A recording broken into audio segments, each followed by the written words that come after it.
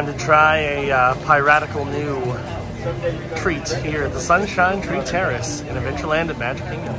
Hello everybody and welcome to another Taste Test adventure. My name is Chris and today I'm here at Adventureland at the Magic Kingdom and I am going to try a new dessert. Kind of new, it's been out for like a month.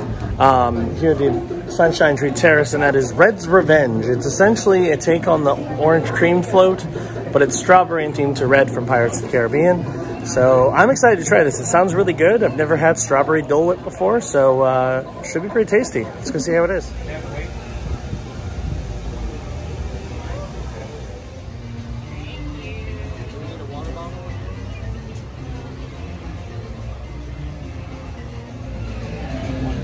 So what you just saw is the Red's Revenge. It is a strawberry Dole Whip floated on strawberry soda with a chocolate pirate hat. Of course, it's hard to film and eat at the same time with a spoon, so I'm just gonna grab a spoonful of the strawberry and give it a shot. Bottoms up. Ooh.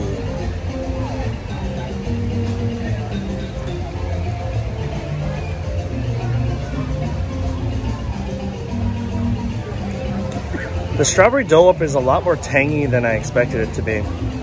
It's really good though. Has a little bit of tartness to it. Just kind of a really perfect balance of sweet and tart. It's really good. Now I'm gonna take a sip in just a second with the soda and see if that makes it any better. All right, so let's try it with the strawberry soda.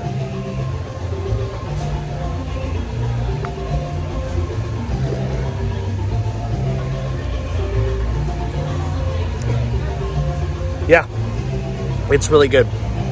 It adds a lot to the soda's a lot more sweet than the actual Dole Whip, but it adds a nice extra layer of sweetness. So if you combine the two, it makes the soda a little bit more, tart, which I really appreciate. And of course the hat is milk chocolate, so I don't need to eat that.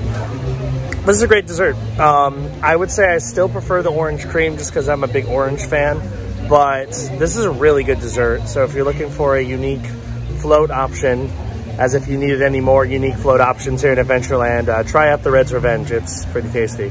So that's gonna do it for this Big CTV Taste Test. Hope you enjoyed it. Look for more videos very soon. Thanks and bye.